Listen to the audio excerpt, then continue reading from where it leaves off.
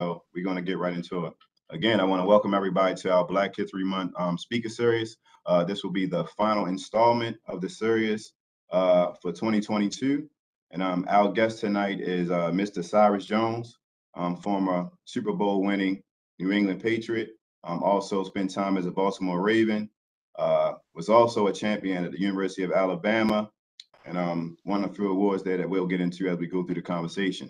So thank you for being with us, Cyrus. We appreciate having you with Baltimore County Government Recreation and Parks, and we're going to get right to it.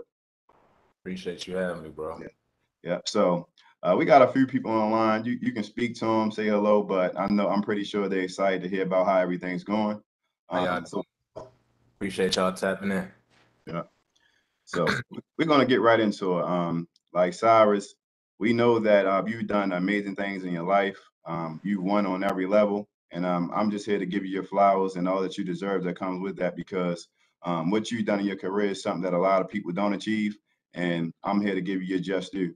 I'll ask you questions that I feel as though pertains to your sport, your life, your career, everything that you've been through personally and professionally that you're willing to share with us, just not only to motivate people, but give them an insight into who Cyrus Jones really is. So, welcome, man. We appreciate you giving us the time tonight. And basically, you can just start with an introduction about yourself.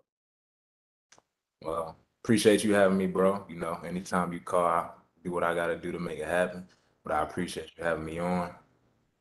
Everybody that came on the channel, I appreciate it. Hope y'all enjoy the interview. But basically, a little bit about me: born and raised Baltimore, Maryland, East Baltimore. Uh, Raised by my mom and dad. Mom was a teacher growing up. Well, I was born in 1993. Let's put that out there first. November 29th, 1993. 90s. My dad, he was an athlete. My mom, went to school. She both went to college. My dad played ball uh, at West Virginia. Graduated from there. My mom graduated from Coppin State with a degree in education, and he had a degree uh, in physical education at the time, and then went on to work for the state in the juvenile department. So that's what they did. Worked that bus off to take care of me. My brother, I went to Leaf Walk Elementary School starting off. Then I went to Cardinal Sheehan Middle School, and from there I went to Gilman School, where I spent um, my whole high school career. Okay. And I'm gonna stop you right there because I definitely want to get into a little bit more specifics and details about just that journey and transition. But like as far as you going to recreation and parks route, when did you kind of realize that you were kind of gifted as an athlete as a child? Like take us through that journey of when you first got your first football, your first basketball, your first pair of sneakers. That childhood phase where led you to be who you are today. yeah, I can't remember the specific moment, but I feel like ever since I could walk, damn near, like 2 years old, my dad was hooping in college, and that's all I knew at the time. I really wasn't even into football.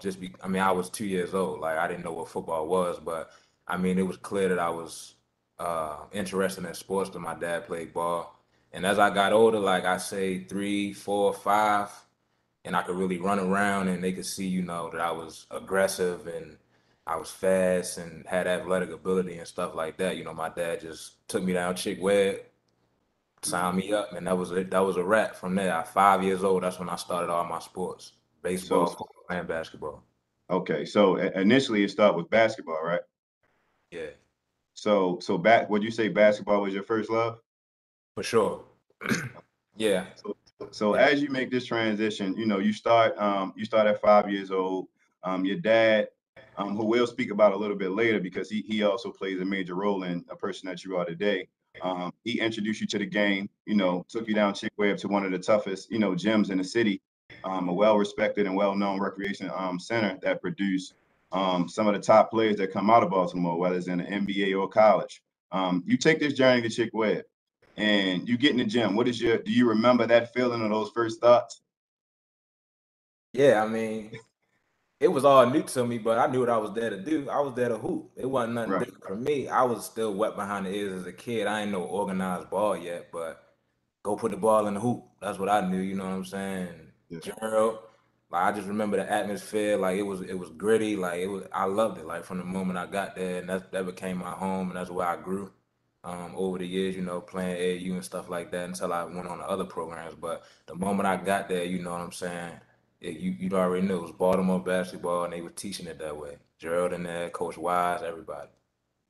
Okay, like in your travels, like myself, we talk a lot and we speak about that term like Baltimore guys. Like, what does that mean to you? Because, like in my travels, like I was recruited on a smaller scale than yourself. We'll get into those stars later and things of that nature. But, going through the circuit and playing basketball in the city, they look for certain type of guys. And that term, like Baltimore guys, like what does that term, mean to you specifically? Specifically, meaning first word I think about is just tough. Hmm. Just plain and simple. I mean, we wasn't gonna back down from nobody. Uh, no matter how big or small you was, we play the same way. And that's what the coaches I played for demanded of us at all times, just to go out there, one, give it 110% effort wise, and then the other stuff will come later. But we not backing down from nobody. So I think that's the Baltimore mentality. Just never back down. Yeah, I would also have to agree with you. I know that what I mean, just in, me going around and speaking to different coaches where I'm at in my life right now, when they come to Baltimore, they're looking for a specific type of kid for the most part. Like they know they're going to be tough, they know they're going to be gritty, they know they're going to have a sense of mental and emotional toughness about them that, depending on where you're from in other regions of the United States, they may not have that same outlook on life. So Yeah. um, the Yeah. term, Baltimore guy, is definitely a term, and it means something to a lot of coaches around the nation. So as we take this next step, like you started out playing basketball, you said you started out playing baseball as well. Basketball was your first love, and then you make this transition to playing football. As you're getting older, when do you realize, like, okay, like I'm a little bit better than my classmates? I'm a little bit better than the guys that I kind of grew up with. Like, is it elementary school, middle school? Yeah, I definitely say it was middle school. It's kind of like when I first started. I mean, not to be, cocky or anything like that. Never. Uh, meaning being like when I get asked this question, I'm just honest with people. I knew early on, like I was more gifted, I guess you could say, at that time, or just had a little bit more natural talent than my other peers Mhm. from like 5, 6 years old. Okay. So would you say it's definitely the genetics, huh? I mean, I don't know if it's genetics or of course, it has something to do with that. I don't know. I think that just God this was what I was supposed to be doing, something in athletics, and that was just my one of my gifts. I was blessed with, Hmm. and yeah. I'm thankful my pops and my mom put me in a position to try to exploit those gifts. Hmm. Yeah. So, and the reason why I mentioned genetics, by the way, to everybody listening in, Cyrus's dad, who was Diego Jones, at one point in time, he played on what is arguably one of the most greatest high school teams ever. It's arguable and debated all across the nation that the team that his dad played on and went undefeated at Dunbar High School is considered one of the greatest high school basketball teams of all time. Um, I think it's your dad's class and Muggsy Bogues' team, right? They were like the top 2 or 3 teams to ever, you know, um, really play high school basketball. And it's not like how it is today, where you get a bunch of guys that transfer in and do all that kind of stuff. During that time in the 90s, if anyone's familiar with Dunbar High School, these are guys that all lived in the area, whether it was West Baltimore, East Baltimore. They all were from Baltimore, and they spent 4 years at the high school. And this team was, ranked #1 nationally, and produced 3 or 4 NBA players. I think 10 to 12 high Division I players, and it's something that's honestly accomplishment within itself. So that's why I mentioned Cyrus's genetics, because I know his dad had a mean jump shot, and it trickled down to his son who turned out to be one hell of a player in anything he ever touched. So just the reason why I mentioned that. But Cyrus, back to you. Like we make this transition, and like as an athlete, you can see when you're better than other people, and you kind of know, like, man, he can't beat me, he can't outrun me, he can't outcatch me, he can't outjump me. You're in middle school. What is that next step for you when you know, like, okay, yeah, I'm good. Eighth grade comes, you're going through puberty, a million things going through your head, and you're ready to take this next step into high school. Um, how did you pick the decision on going to Gilman? Well, it's funny because, and I think this might come up in, later part in our conversation, but growing up Northeast Baltimore, Alameda, Northern Parkway for a majority of my childhood, I never even heard of Gilman until about, I want to say maybe I was 12 or 13.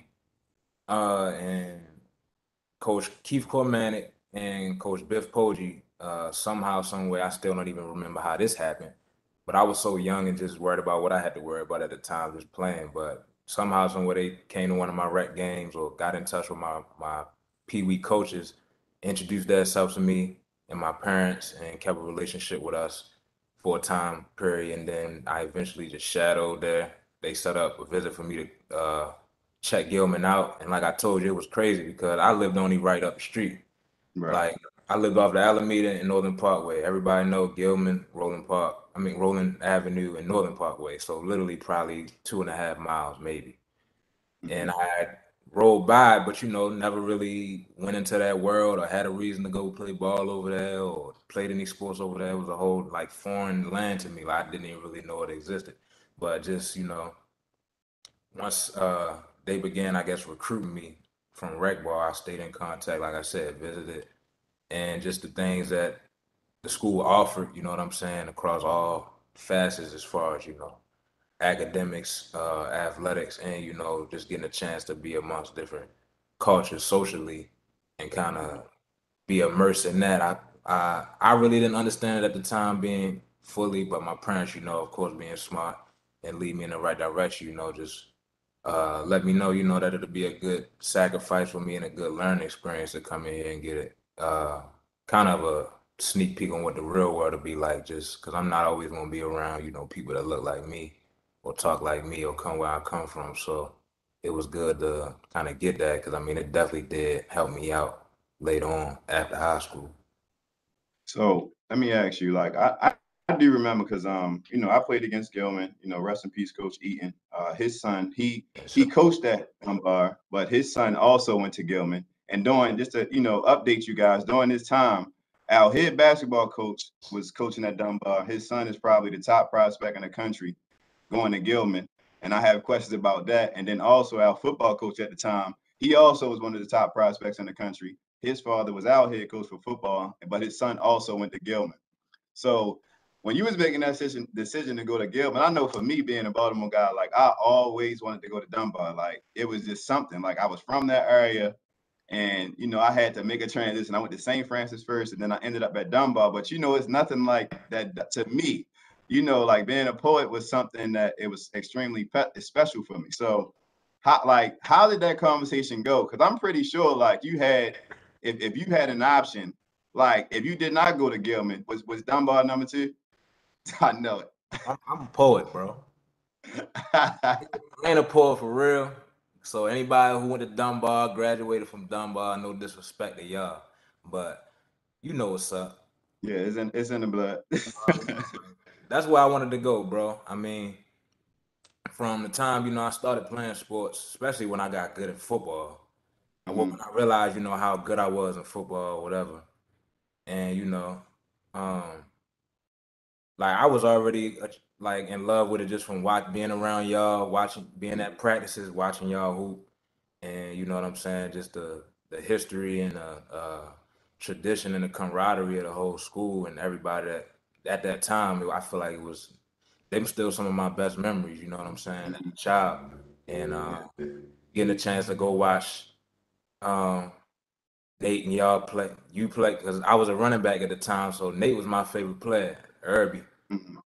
And I remember my dad used to take me to watch him play, and of course, just getting introduced to you. I knew you by then because you hoop, but before then it was Nate. I used to love watching Sean Far, Hmm. guys like that. That was later on, but that's why I wanted to go to school, bro. I wanted to be a poet, bro. Like that's why I wanted to scream Yeah, PPO3, feel me? You know what I'm saying? And then the yeah, prep, whatever. Like, and but I mean, once I got older and became, more wise and a little bit more mature, I understood why they didn't want me to go there.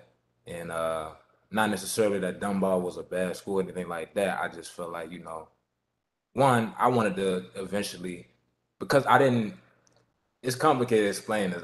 It was like I understood why they didn't want me to go there, and I had frustrations with it. But after a while, it was like, I get a chance to go build my own legacy somewhere else. mhm, Uh, I never wanted to be one of them kids that they try to say, if I took somebody's spot on the basketball team, if I started on the basketball team or whatever success I got, I really didn't want to play for my dad. Like I really didn't. That was never a goal of mine to play for my father.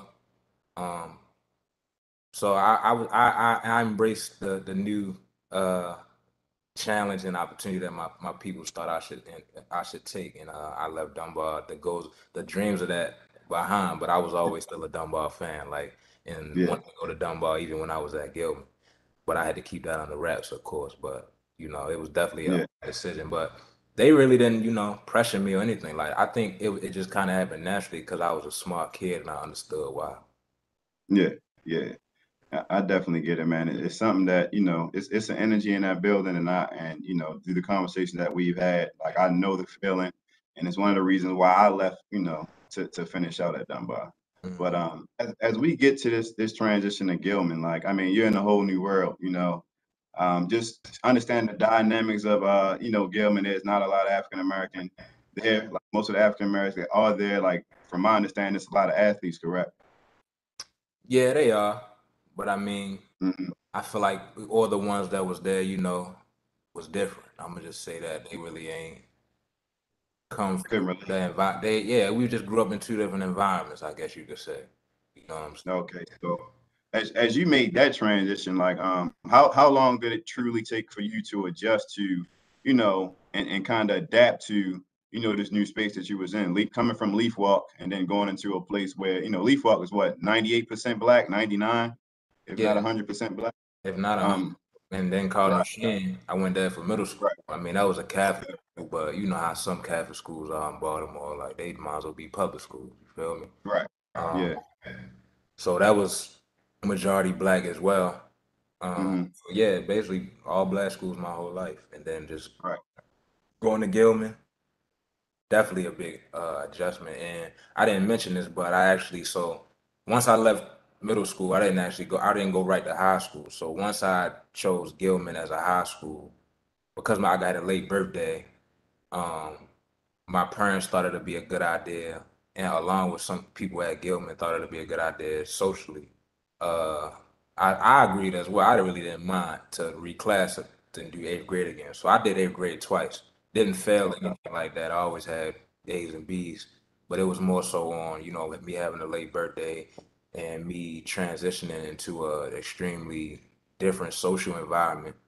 You know what I'm saying? And giving me that extra year to kind of adjust to right. make it be as beneficial as possible. Like we had came to that decision. So I left And Cardinal. that was spent at Gilman, right? Yeah, so yeah, I Okay, technically did 5 years. I did 5 years at Gilman, so another okay, eighth grade year and then all of high school.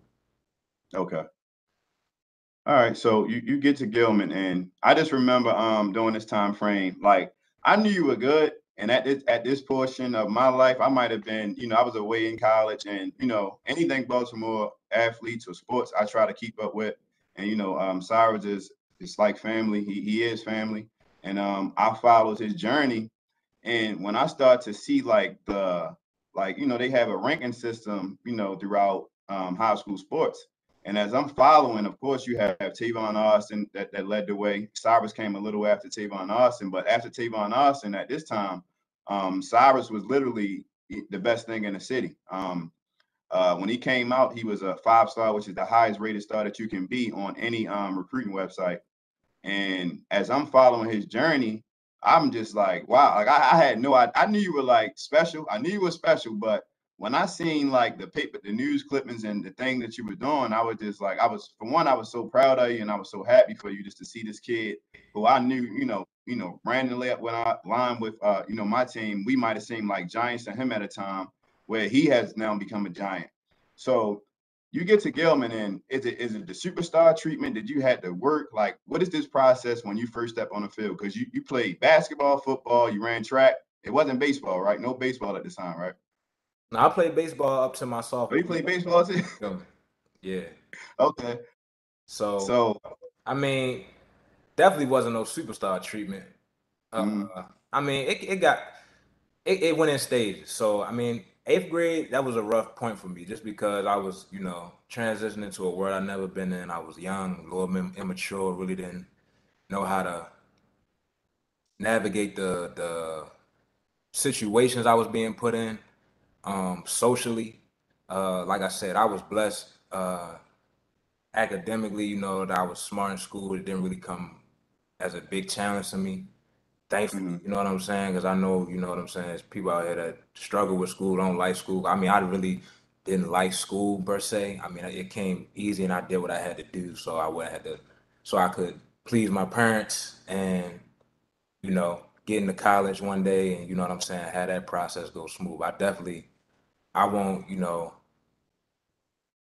I knew what I wanted to do from the very beginning. So a lot of my issues, I say, with school came socially when I first got there. Just not knowing how to maneuver certain, like I said, social situations that I've never been put in, dealing with different races, cultures, um, mm, and things of that nature, man. And just really trying to embrace my opportunity that I had there. I really couldn't see the light at the end of the tunnel a lot of times, and felt like I was getting discriminated against and judged based on one, what I looked like, two, the things I was good at. You know what I'm saying? I felt like it was a known thing when I came there that I was kind of like the fresh new star athlete on campus, regardless mm, if I was in high school or not. Like, people already knew who I was and things of that nature. So I would just remember like little instances like we'll be playing because at eighth grade we still had like a recess time because it was middle mm, school. So I just remember like playing at recess and stuff like that, little games, blacktop basketball, whatever, like just normal stuff, and like being just better than everybody. Not really that I was trying to like go super hard at recess, but mm, I remember getting told, like getting brought to the office saying that I was bullying kids. You know what I'm saying? Because like I'm like bullying kids. I'm like, just because I'm a little bit better than them or might be a little bit more physically big or gifted. yeah, I remember a lot of like it was a lot of things like that that I really had to go through. And it's way more than that, but I really had to learn how to, just take the punches, you know what I'm saying? Understand, not everybody like that. There's gonna be situations like that. And like I said, this was my time preparing me for the real world because yeah, you know what I'm saying? I was going to eventually deal with a lot more things like this when I got out of high mm, school and college and everything. So it was definitely a big, transition for a kid, for a 14-year-old kid at the time. right. So you make that adjustment, and they know who you are. You put the work in, and you eventually, like I was saying, you eventually, become what at the time, what were you rated, your senior year in high school? I think I was like top 20 in the country. So And top 20. I was like, yeah, top 20 in the country, and I think I was like like a top five rated athlete. You know what I'm saying? Right. And, Overall. and So that's that just meant that I played both defense and offense. okay. And so you at this time you weathered the storm. That eighth grade year was kind of rough for you, but you settled in, you found your way. Were there any particular like friends or teachers that helped you along the way, like make that transition, or how did you finally feel comfortable, during like this time period before you got to your senior year? Oh yeah, it was definitely it was teachers and it was, my peers, my friends. Um One guy that everybody probably know that's on here is Darius Jennings. Mm, He was at Gilman with me at the time, a year older than me. And he had actually been like a Gilman lifer. Like Darius was there from like first or second grade. So Okay. the time I met him, he was a freshman in high school. So he had, it was nothing to him. He had been there his whole life. So just kind of building a relationship with him amongst other people and just, trying to figure out how to maneuver through, life at a different school, different world, things of that nature. And just, you know what I'm saying? Um, Kind of he took me under his wing and as a little bro and just, tried to show me the ropes as much as he could. Um, Mhm. as well as some teachers, I can name, my coaches as well, Mr. Foreman, Johnny Foreman. Um, he was our track coach and one of our football coaches, a black man. Had taught at Gilman for, I don't want to get any numbers wrong, but longer than I was alive. Mhm. So I mean, having a familiar face like that around, I mean, it was plenty others. You know what I'm saying? I could go on and on and on. Um, like I said, just leaning on the people who I had accessible to me, trying to use my resources just to make myself as successful as possible, um, regardless of stuff I was dealing with. And I definitely had people to go to bat for me. I don't want to shout out my advisor from high school, an Italian lady named Loretta Tassoni, probably the nicest person I ever met in high school.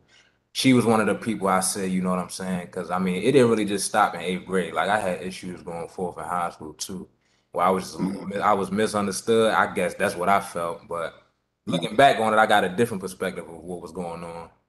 But like I said, she definitely went to bat for me. And being that she was a white lady at the time, and I was dealing with a lot of issues with Caucasian people, like that felt good. You know what I'm saying? That and we gained a close relationship. But her and amongst a couple others, like I said, I mean, I definitely had a good support system up there to help. Good. Okay. So let's take it right to it, man. Like you're a five-star athlete. You're at your senior year. You weathered the storm. You stayed mentally tough. You stayed focused. Your GPA at this time is what? Like a 3.4 or something like that. Three So point. you're a qualifier, 3.4 GPA. Um, and all I remember, I just remember this one headline, this one clipping. They say Saban is in Baltimore. And for those who don't know, this is Nick Saban. I'm gonna just say, if you don't know, just Google it. I wouldn't do the man no justice to how revered he is in college football and college sports. But just speaking on, what I seen, I checked BaltimoreSun.com. I'm in college somewhere, probably in my dorm room, and it says Saban comes to Baltimore, and Nick Saban comes to Baltimore on a helicopter. Uh, I'm not sure if that part is true, but because I seen clippings of it. But did he come in a helicopter? He ain't coming. I don't think he came in a helicopter. I mean, of course, he probably caught a private jet to get there, but nah, he went. He ain't do It it like wasn't a helicopter. them used to do it. He ain't do all that. But I know, Okay, so nah, they he say but he just pulled up to one of my basketball games. right. So they say Saban comes to Baltimore for Cyrus Jones, and during that time it was I mean super big. I don't think Nick Saban had ever been to Baltimore to recruit a kid. So to have Nick Saban come to your high school and recruit you, what was that like? That was definitely a moment that I was proud of. Um, and you know what I'm saying? I guess you could say that's when I won't say that's when I knew I had kind of like reached a certain level, but I was like, I mean, I was conscious. I was like, yeah, he don't do this for everybody, I'm sure. Right. So I mean, it definitely made me feel good. You know what I'm saying? I was getting recognized um, and I'm gonna just be straight up. Like I knew I was getting hated on by a lot of people at Gilman, and it made me feel real good that I could throw that in their face. That's just me being a G, straight up. So I'm Okay. like, but cause I mean, it's real, bro. Like the stuff that go on out here and what I was going through back then, a lot of people don't know because it really like all they seen was the accolades and everything like that. But they really gave me a Mhm. hard time up there, bro. So yeah, I felt real good, man. That I could really, you know what I'm saying. It was a good moment for my family.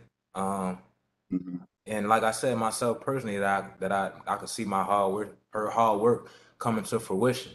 And it's a Mhm. fun fact about that day. It was actually two coaches in there at the same time. So Mhm. Ohio State interim coach at the time, Luke Fickell, was actually sitting on the other side of the gym Okay. with Saban. So that actually turned out to be kind of one of the reasons I didn't really go to Ohio State, just because my parents ain't really like that, because we had just seen him a day before and told him not, and could he please not come, because we knew Right. Saban was visiting me and he chose to show up anyway. So that was Okay. kind of a disrespectful thing. So Ohio State had kind of lost some points. That was funny. I remember that. But yeah, man. I mean, it was cool, definitely. But of course, I try not to, think too much of it. Just try to Mm-hmm. keep doing what I was doing, worry about school, and one play the game that I was playing that he came to watch play. So I couldn't, think about that too much. Okay. So you ultimately you chose to after you graduated government, you ultimately chose to go to the University of Alabama on a full football scholarship. And when you committed, you were originally you were considered an athlete at the time because you went both ways. But when you landed at Alabama, you started out as a freshman as a wide receiver, correct? Yeah. So when I committed, coach had basically just gave me the choice to decide what I wanted to play starting off. He wanted me to play DB because that's what he loves and that's his side of the ball that he is passionate about, and he really thought I could be a great DB.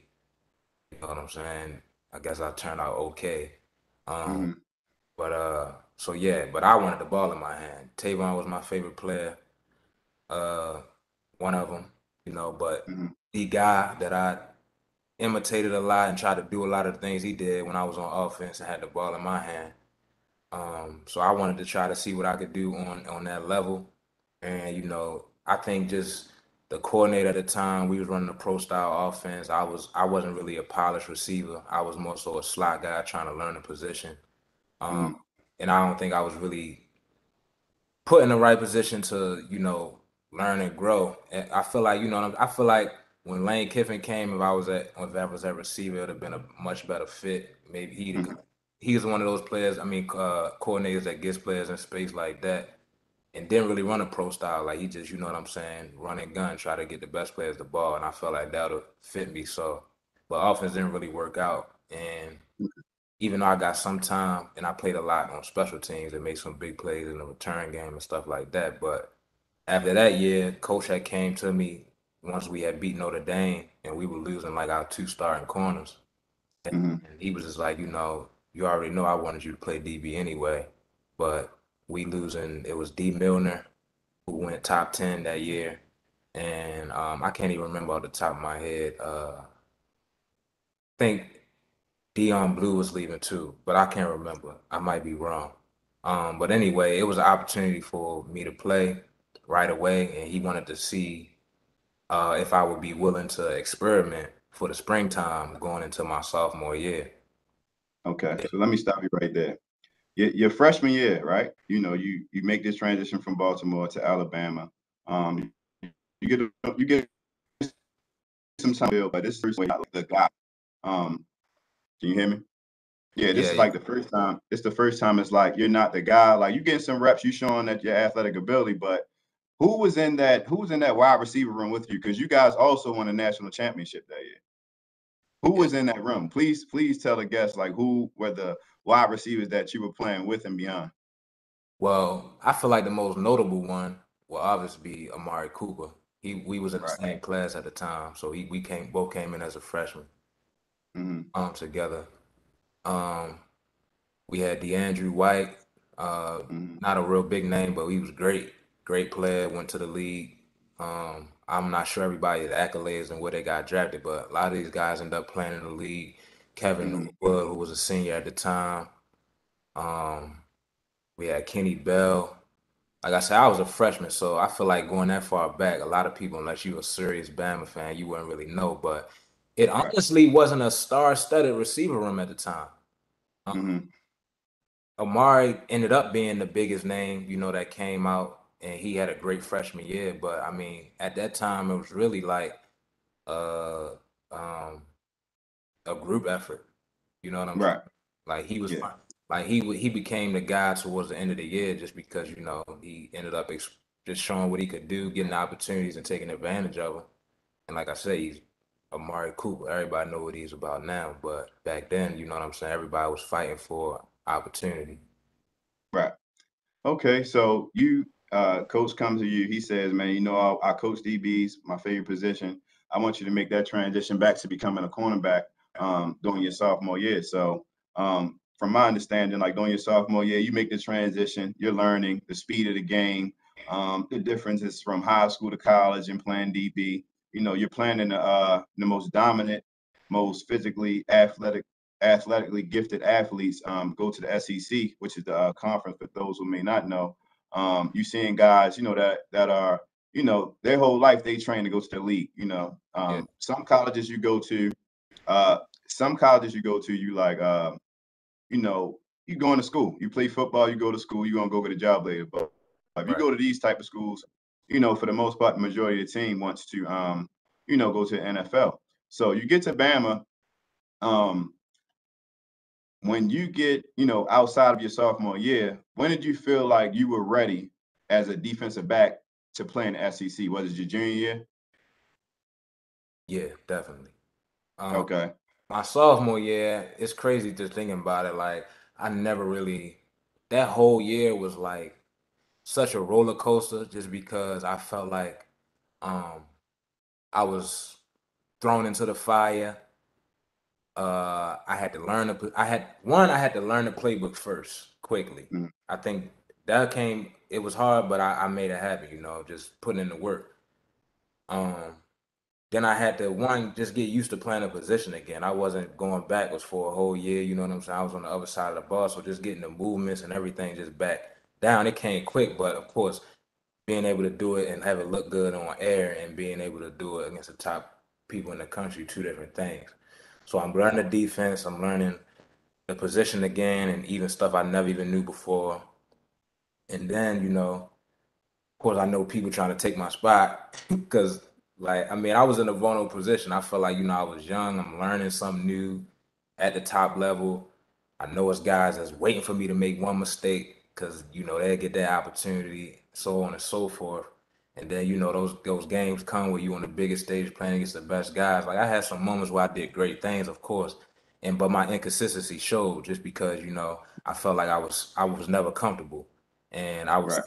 I was still in such a learning phase at the time, and you know what I'm saying, I was playing not to make mistakes versus Mm-hmm. me being confident and knowing what I know and my preparation and things of that nature. um Later on I could just go out there and play free, and I think that's what my junior year really showed, you know what I'm saying, that my kind of my trials and tribulations from sophomore year, they kind of made me tougher, and I just use it as a learning experience, and bust my butt in the off season. And like I said, and there's another key factor to that. I want to give him his flowers also while I'm on here. The guy that really made my transition what it was from my sophomore year to my junior year is Azar Abdul Rahim.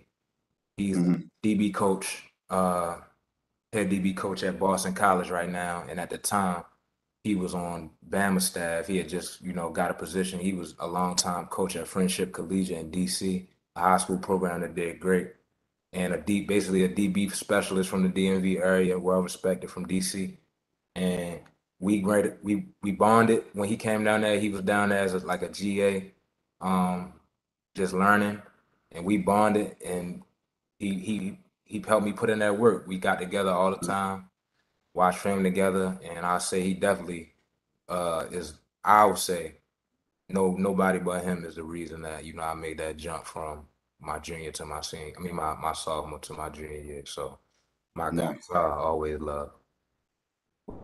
So let's fast forward, man. Like you put in the work, um, getting it done. You made that transition. You see the speed. You're back to being yourself. You have a phenomenal senior year. You do your thing. I think you lead the nation in punt return touchdowns, correct? Um, all conference defensive back again, correct? I actually, so it's funny. My junior year was my best statistical year, and I made all Right. conference. And then my senior year, I really didn't have a lot of picks. Um, Mm-hmm. but I felt like I played way better football than I did junior year, and I was just way mentally on another level than I was my junior year. And obviously, Right. I got my opportunity on punt return and stuff like that, so that Right. helped me as well. But Yeah. yeah, And it showed. It seemed like your senior year, you made like every critical play and big time moments. It seemed like you just seemed to show up, and that spoke like that. One of those moments that I vividly remember was sitting in a bar somewhere, and I'm watching 2015 semifinal game against Michigan State, and you got the pick, took it back, took it to the house. I'm like, I'm losing my. I lost it. Like I lost it I where got I was the at. pick at halftime, but I got the punt Yeah, return. Yeah, yeah. yeah. Right. So I'm like, I'm old, man. My memory, man, catching up with me, but. Shoot, I forget I'm trying to sometimes. tell you, I remember that moment where I was just like, yeah, it's time. So, man, I was just so happy for you because I'm still getting chills right now thinking about it because I just like you know this person like and you just so happy for him. You had conversation with him. He come from where I come from, and just to see him, excel at what he loves to do, you root for that person. You protect that person. You defend that person at all costs because that moment was just it was big for you, but also just Yeah, watching you and supporting you and being your family member and brother. Was something great to watch. So I knew definitely. your time was coming. So you guys, y'all go on to win everything that year, and then you coming up. You go to the NFL Combine, and then you ended up selected in the second round to the New England Patriots. So you go from Alabama, and now you go to you're picked in the second round to go to New England. How does this aim? You won 2 national championships at Alabama, and now you're going to play with Tom Brady and the coach and the owner. And we have a bunch of Patriots fans on here. So to speak about that experience. Uh, yeah. I mean, if y'all real Patriots fans, y'all might already know how the experience was for me. But yeah, it wasn't really that great of an experience, bro. I mean, I could go on and on. We could probably talk a whole hour about that, but Mhm, yeah, I think for a lot of reasons, it just really wasn't a great experience. And there was a lot of reasons I just didn't play well at all. I felt mhm, like I don't know. I mean, it's a crazy time for me, bro. Like that whole time period. yeah. It felt like I was at the top of the world, getting drafted, uh, second round in my hometown, all that. Felt like my dreams that came true and stuff. I mean, they did. Mhm, A big in a big way, and I was able to, you know, definitely change the trajectory of my family life mhm, in an instant. You know what I'm saying? And that felt good, and I had to worry about things that we used to for a second. mhm, So I mean, I was grateful, man, in that moment, just mhm, getting drafted. Like I said, I just felt like all my hard work was paying off. Like I said, I just wanted to go. I just wanted to go uh make everybody proud. You know what I'm saying? That played a part in my journey and helping me get there. And like I said, but when I got there, I mean, it started off well, but of course I had my challenges and mhm. uh but I mean, good times and bad, I feel like that's just life, unfortunately mine happened, you know what I'm saying, Yeah. in the NFL and things of that nature, but definitely was a tough time for me. Right. So going to just following the story, you get to New England, things didn't turn out so well for you when you get to the league. You've been a, tremendous athlete your whole life. You won on every single level. Like you said, you changed the trajectory of your family's legacy as far as on in generational terms with you being selected to the NFL. You get to New England, things don't really work out for you on the field, and then you get hurt the following year, you tear your ACL, and so, you're having back to back, traumatic years where it's like, okay, what's next for me? And you're in this position now where as though you're becoming a man. You see that, this is not going to be easy. I didn't have my best rookie season. What I mean? I fell short, there. Then I come back feeling great, doing some good things in the offseason to prepare for the next step. I end up you tear your ACL, and then you have to be out another year. So the third year you come back, you do some great things, but you end up leaving New England and then you end up transitioning to Baltimore Ravens, right? Yeah. So when you get to Baltimore, I know like being a Baltimore guy, like how excited for one, you got a fresh start. Like, so You left all those negative things in Boston, in New England. All right, you come to Baltimore, you get a fresh start. How was that for you? It was definitely exciting, you know what I'm saying? Definitely at that time, I needed something to, be happy about and look forward to. I had never been cut before. So that was a first time for me. So definitely a humbling experience, feeling what that was like.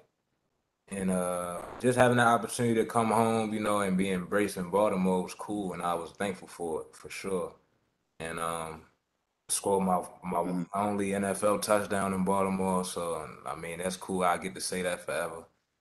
Uh, Right. but yeah, man, I mean it was a good time in Baltimore. You know what I'm saying? A dream come true for a Baltimore kid. I mean, I felt like uh, I was living out the dreams of a lot of my, people that I once looked up to and people who was looking up to me. You know what I'm Hmm. saying? And so I definitely just tried to make the most of it and, embrace whatever opportunities I got. Okay. And like I do remember that time in Baltimore, I was extremely happy. Like one of my guys playing for my favorite team ever. Wherever you were, I'm a root for you and cheer for you, of course. But like you being on my hometown team, my favorite team, it's just a different feeling. Whereas I can always cheer like all the time. You know what I mean? I'm True. not just watching, Cyrus play on this team, and that's my favorite player on that team. I'm watching one of my favorite players play for my favorite team. So I enjoyed those times and those moments. And then you get to Baltimore, and a lot of people may not know this next thing I'm about to ask you about. A lot of my colleagues may not know, whereas though you're making this transition right now, still to this day, that your career kind of ended because of you found. I want you to tell the story as far in regards to your health, and this story is not well known, but I kind of know it on the reasons, a lot of reasons why Cyrus is currently not playing anymore in the NFL. So basically my second year, so the whole health situation kind of started actually after my first year in Baltimore, but it was like two unrelated situations, but one kind of led to the discovery of the other. So at the end of my first year in Baltimore, we that was the year we lost to the Chargers early. Hmm. First Playoffs. Lamar first playoff game, right? Yeah. So really, I was just having a normal off season, traveling around, doing whatever, vacationing, just enjoying, time away from ball before it was time to start training again. And I went back up to my spot in Boston for a while after the season, came back to Baltimore to train.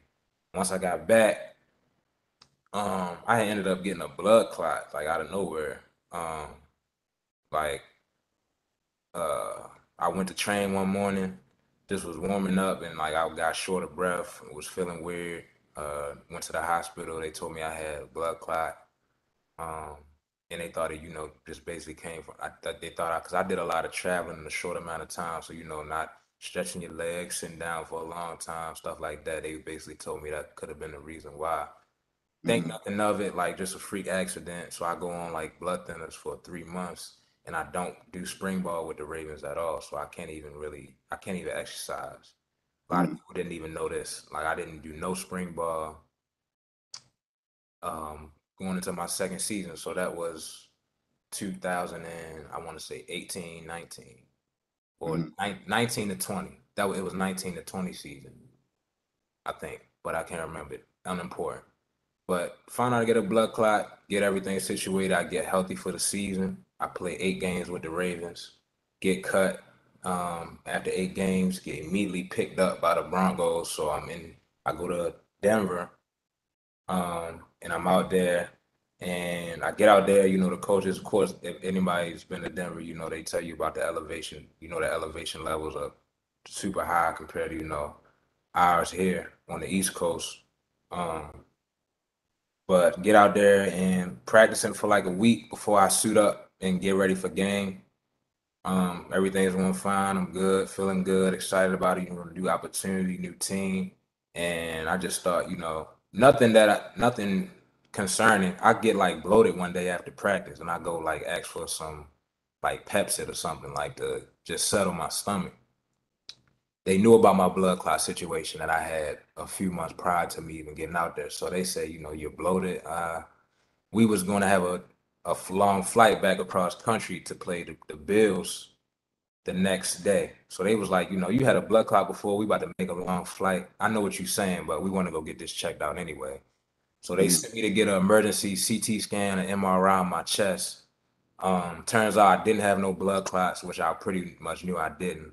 But he was like, you don't have any blood clots, but we see something funny on the right side of your chest. So I'm like, all right, okay. So he was like, we'll take some more look at it tonight and we'll just talk to you at the facility tomorrow. So I go pack my bags like I'm traveling to the game tomorrow, the next day, thinking nothing of it, get to the facility, go through a couple meetings, and they pull me aside like in between one of our meetings. And I walk in, you know how you walk into a room and you kind of already know that it's about to be some bad news. So like literally all the trainers was in there and like the head trainer. I'm like, what's going on? Like, all right. So I sit down and they basically just tell me like, they was like, we took some more looks at the pictures we saw. And the doctor thinks it could be blase, blase, blah. So I ended up going through like a series of tests. So I didn't travel to the game. They basically told me that this issue would need to be sorted out before I could play. So I didn't travel to the game. And the following week when the team came back, I really just spent that whole week kind of going to see different doctors and then getting to the bottom of my situation. And basically was confirmed that I had what was called an anomalous coronary right artery. So something else congenital and I was born with, and that people that I've been living with for 26 years at the time. I'm like, okay. So we start talking about the treatment options and everything like that. So basically it was determined that in order for me to, one, live an active lifestyle and exercise and everything like that without risk, because I'm at my greatest risk when my heart rate is elevated. So that's literally me doing my job every day, going out there, shooting up every day, even just jogging on the treadmill, anytime my heart rate is elevated, I'd be at a risk for a sudden collapse, sudden death, anything like that. And wouldn't nobody ever knew what was wrong with me. So Wow. the doctors basically say, like I said, in order to live a healthy lifestyle, let alone be able to give myself a chance to play again, I would definitely need open heart surgery to fix it. So hearing that was crazy. And I mean, it was crazy, but I ain't break down to tears or nothing like that. Being from Baltimore, I guess. I don't know. It was just like I couldn't even wrap my head around it at first. So being emotional really didn't really sink in until kind of I had time to reflect. But yeah, from I think that was maybe like December 5th, December 6th, and I went home that weekend, came back, and on the 11th I had my surgery, bro. So like within me finding out, I say, less than a week and a half. Sorry, less than a week and a half of me finding out about this, I was under the knife. Open heart surgery, completely healthy before, no symptoms or anything, nothing Ever in life. ever in life. Yeah. Right. So I want to get into this chat, man. This chat been blowing up, man. The people definitely want to hear from you. And, I appreciate you sharing that last tidbit with us, but we're going to make our ending and transition based off of that story. But I want to get into the chat, guys. If you have any questions or any responses to this, like, please start posting them. I'm gonna try to get to them all, because there's definitely a lot in here. Let's just start at the top. And I'm an open book too, so tell people don't be shy with their questions.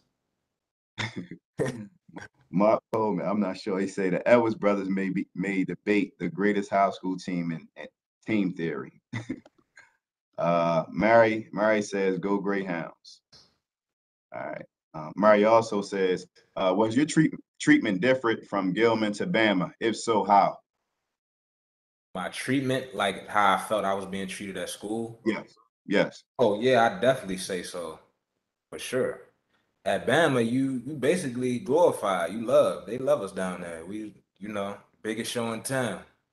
Gilman, you know what I'm saying? Everybody wanted to, you know, they thought they thought I was just a football player, I guess. I ain't had nothing else to offer the school. So I wasn't really embraced until, coaches and a lot of other stuff started happening and coming to the school. At least that's how I felt and took it. But not by everyone. Of course, I had people I loved there as well. But it was kind of breaking up a little bit on my end. But And I was I'm just I'm saying, gonna go to the next question because we heard the gist of it. Andre Clark says top player in the, can you hear me? yeah, I can hear you. It's like breaking. You good now though? Okay. Andre was saying top player in the country, straight out of Baltimore City, Gilman, Roll Tide, Clampington. Super Bowl in New England, played for hometown Ravens, crushing them as one of the top punt returners in the National Football League. Let's go. Open heart surgery, back to the NFL, the Broncos, and you're not even 30 years old. You're clearly a champion and obstacle overcomer, an inspiration for the old and young. Salute. Thank you. Appreciate that, Andre. Thank you. Of course, Bob. Bob loves the Patriots, so I'm pretty sure he's familiar. He says Pats, Pats. Yeah, Mary again. no She comment. asks, "How are you coping?" She says, "How are you coping with how your life is now with that condition?" Oh, I mean, I'm great. I try to play. So that's what people don't know too. So from the moment I say that my sternum healed up, and so I had to wait after my surgery. I had to wait, and I actually had a setback. So I had my surgery, and I stayed in the hospital for like 5 days, and then I ended up catching a blood clot. I had to go back in the hospital. I was there for Christmas and a whole bunch of other stuff. Then I eventually got to go home. But then in March, my sternum had healed. Like after like 6 weeks, once that healed, I could hit the ground running as much as my body could take. So I started slowly, training and working out, and I'll say I was ready to. I got cleared to play football again and get trials from teams and stuff. Maybe like less than a year after my surgery. I want to say it was like 7 or 8 months, Hmm. months, because that was one of the things that held me back too. A lot of teams thought it was a little bit too early for such a big surgery that I had, so they were skeptical about signing me. But I gave it a shot. So I'm completely healthy right now. I don't take any medicine. Um, I work out. I personal train in Atlanta. I sell real estate down here. So I mean, Hmm. God is great. That's all I can say, and I'm blessed to be here to talk to y'all. Hmm. I'm good. Cyrus is good. So yeah. Yeah. So you kind of answered one of my next questions. It was just what are you up to now? You explained that you dabbling in real estate. You're a certified personal trainer down there, um, in the Atlanta area. And I just want to say, man, like I got, I have the utmost respect for you, not only as a friend and a brother, but as a person, a genuine person. And I truly appreciate you sharing that story because I know for a fact that that story, a lot of people don't know the ins and out of what you just shared with us, and how you grew up and, started in Baltimore and the triumphs that you went through. So I'm so happy and appreciative that you gave Baltimore County Recreation and Parks, the government, some time with us tonight, man. And I'm pretty sure that all of my colleagues agree that we appreciate you sharing your story. Um, they, Give me they a they're second. clapping for you right now. Okay. Love y'all. I appreciate y'all. My computer And got my so, eye on me, so that's why I'm trying to plug it up. Hold on. okay. All right, we good. Sorry about that. Yeah. So as again, man, like I said, like I'm gonna give you the flowers that you deserve because you deserve them. You accomplished something that a lot of us dream and only wish and pray to do. You're one of the greatest men that I know. You're a great father, a great friend, a great son. And I just want to let you know, like, man, we appreciate all you do and all that you've done for us. I appreciate your time, brother, and I wish you nothing but the best moving forward. Where can everyone follow you at on social media and keep up with the things that you're doing? All right, so I'm on Instagram more than anything. So my main page is Cyrus Jones Jr. No underscores or anything like that. Actually, Cy Jones Jr. That's my main page. My real estate page is CyrusJones.atl on IG. My personal training page is Cyrus J Fit on Instagram. And I think that's about it. I don't really use Facebook or anything like that. So y'all can catch me on Instagram. Um, and yeah, look out for, things I'm doing with my foundation back in Mhm. Baltimore soon. If y'all ever in Atlanta, need anything, know anybody that's moving, relocating, or doing anything like that to Atlanta, feel free to reach out. And if you're in Atlanta and want to get some work in, personal training wise, reach out to me as well. So, Yeah. And have I it. know we don't have our director on, but we have Bob on, and we have Courtney, we have Ben, Chris, like a lot of about leadership team on board, man. And I'm pretty sure if you ever want to, do anything with Baltimore County Recreation and Parks, have your clinics, your foundation, use some of our parks. I'm pretty sure that you will be invited, and you'll have the green light when it comes to that. So if you ever need anything from us, man, don't hesitate to reach out. Um, I'm glad that we were able to, bring you on board. Like they're still going crazy in the chat. And so, man, like I said, man, I just want to honor you and give you your flowers, man. Like Bob Smith, he said for sure, he like anytime you need anything from Baltimore County Recreation and Parks, just reach out. Man, all of my colleagues, we really, really appreciate you. I want to keep on saying that, man. Thank you for taking an hour out of your time to come sit with us and share your story. It was incredible. Um, and I'll be calling you again, man. I want to thank everybody for tuning in this week. Um, we're going to move into Women's History Month next week and honor some amazing women, and we'll continue this series going. But Cyrus, thank you for being the finale for our Black History Month speaker series, and I want to say thank you guys. I appreciate everyone for tuning in and supporting me and this new thing we're trying to create over the last 4 weeks, and I'm glad we ended it the way we ended. Cyrus, man, I'll talk to you later. And to all my colleagues, I appreciate everybody that tuned in. Thank you. Thanks, everybody, and appreciate the questions. Yeah. Take care. All right, bye.